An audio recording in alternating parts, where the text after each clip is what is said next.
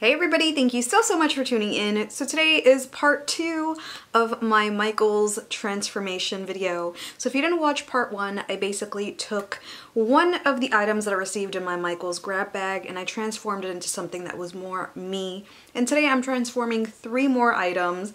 One of them was kind of a fail, but still ended up looking really cool. And I really hope that you enjoy this video and you stick around by subscribing to this channel, because once you hit that subscribe button, we instantly become best friends. Did we just become best friends? Yup! And please go ahead and hit that notification bell so you know every time I post a video. Let me know in the comments below if you want to see more before and after and transformation videos, and let's go ahead and get started. The first things I wanted to make over are these adorable signs that I got in my Michael's grab bags. Even though they're super cute, I really don't have a place for them and they're just not really my style right now. So I decided to remove the price stickers, and they did leave some residue, so I used some Glue Gun to remove the adhesive. So I let it sit and then I buffed it out.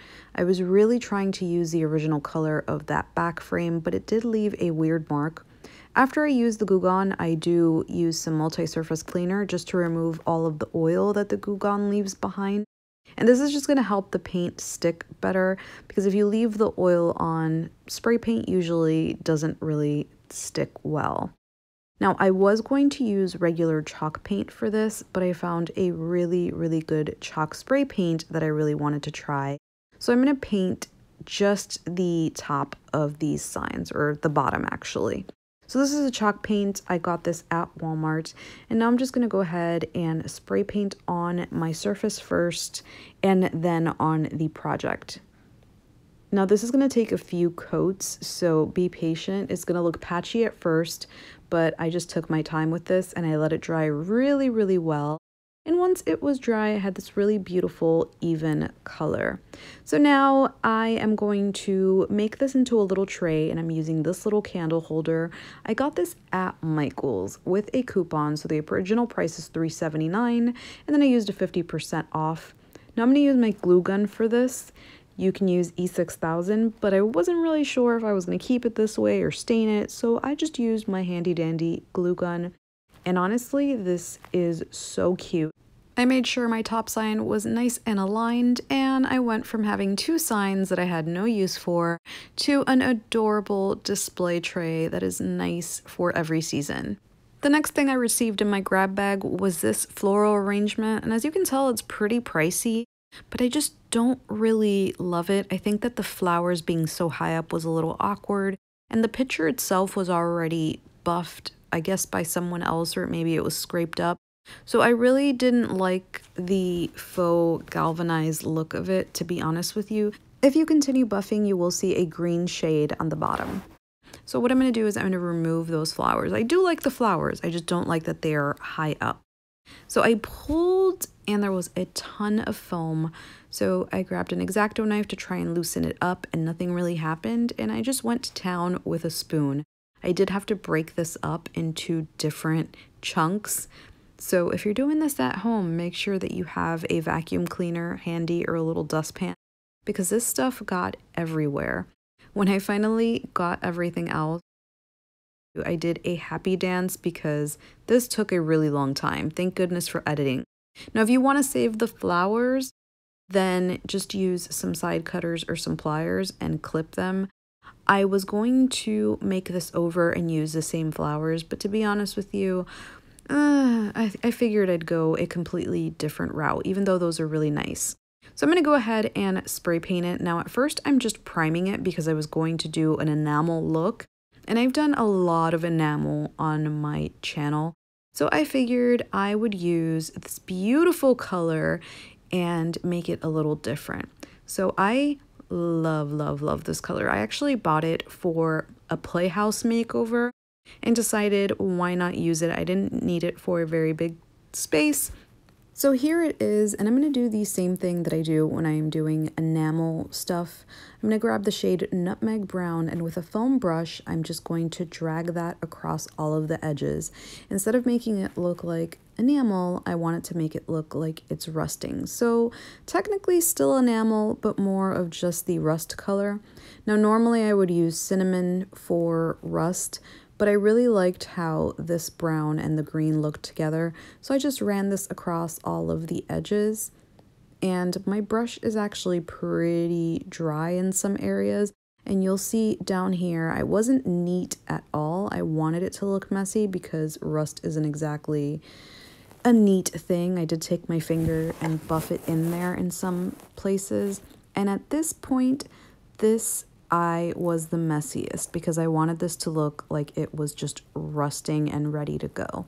So once I completed that, I let it dry, and all of the flowers that I received in my grab bag, I decided to use the yellow and orange ones again.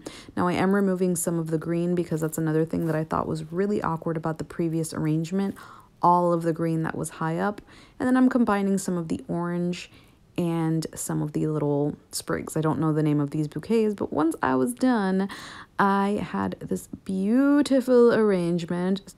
So I went from this arrangement that I didn't exactly love to this one, which I am completely obsessed with. I think it is so gorgeous, and you can switch out the flowers.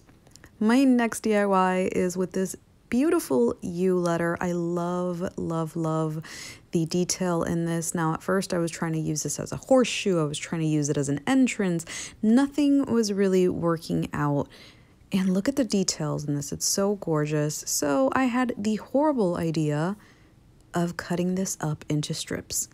Now I have gloves on that are not meant for this project, and I grabbed some tin snips and I went to town. I started cutting these up into strips, which weren't very straight strips, by the way, and you'll see what I made with this. Now, I'm going to be completely honest with you. I do not recommend this. If you got this in your grab bag and it doesn't fit your decor, then don't eat it. Let somebody else love it. And the reason I'm saying that is because what I'm going to do with it, you can do with something you can buy in the store without the headache. Now, it looks really easy right now because I'm editing, of course, but this is actually really, really sharp. I'm taking a hammer to this to straighten it out and to kind of get rid of the sharp edges. I also took my little sanding sponge and did the same thing to the edges to make sure that I, don't get cut. And now I'm just going to continue to cut strips and get the most out of this. This took a really long time, but like I said, thank goodness for editing. And the gloves kept getting caught. I just figured I'd be honest and not make it sound like this was the easiest thing in the world to do.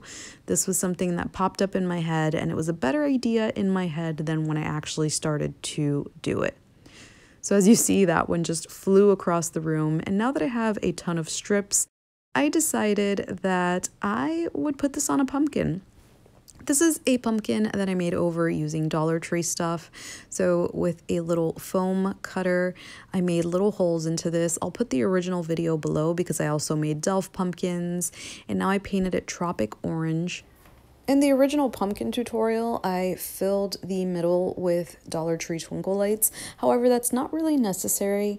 You're not going to be able to open it and close it. And for the stem, I used air dry modeling clay, rolled it out into a cigar shape that was a little thinner in the end, and made indentations using a popsicle stick just for some more dimensions, and rolled it up. Like I said, this is a previous tutorial. I am using an old pumpkin, so I'll link that below if you want to see the rest. If not, that's cool too.